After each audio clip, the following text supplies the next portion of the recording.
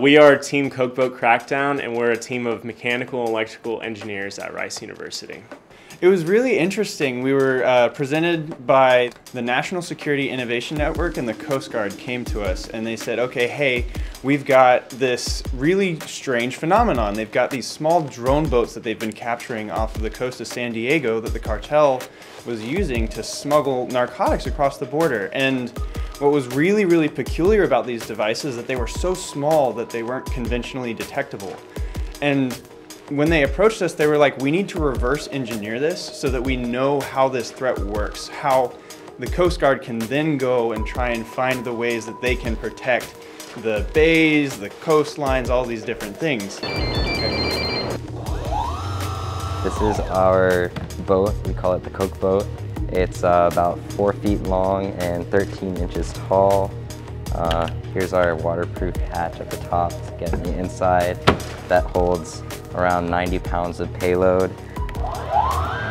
2 motors, one on either side, which lets us have some pretty good maneuverability. You can actually spin in place when you put it in the water. There was 3 football players in our team of 7. We have a indoor training room at our facility, and it has an underwater treadmill, and it blows jets while you're running on it. So we use that to test our 3D printed models, and then again when we had our full-size boat to just test it in some kind of rough water conditions and to even test the drag as we were pulling it through the simulated rough water. Tested with Wavecam, which is a defense contracting agency that does port cameras, and we were trying to test their system to see if they could detect our boat. So the purpose of our project is to detect these narcotic stealth ships that have been smuggling illegal goods over the border. And our project gave them some good data for their camera systems to be able to detect like stuff of our size, which is about 4 foot long. And they had a camera here and here on either side of the bayou. And we just had our boat go back and forth and left and right in all sorts of directions for them to get data about how it looks in different parts of the water.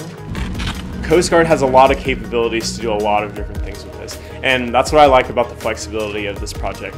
They could go and they could try out so many different detection systems, as we did with the Wavecam surveillance team, and they can see what product is really best for them and what product is going to be most effective in detecting these types of vessels.